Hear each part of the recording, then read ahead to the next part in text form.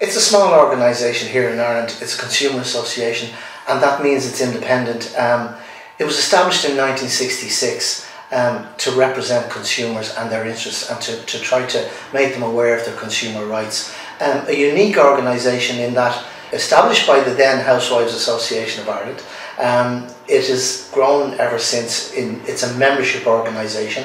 Our members, who are ordinary consumers right across the country, they pay a subscription of €96 a year, €24 a quarter.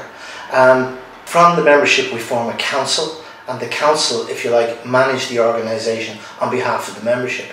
Unique in the sense, as I say, in that we would never be able to take any form of corporate funding whatsoever. We produce a magazine called Consumer Choice, which would never have any form of advertising within it.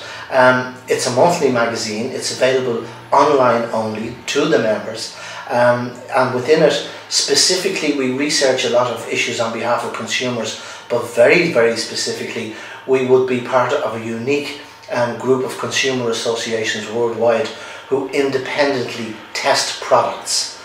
So if you want to know what is the best dishwasher, fridge freezer, tyres, any element of any product, what's the best phone to purchase, what's the best stereo or hi-fi system to purchase, we can tell you. And that makes us somewhat unique.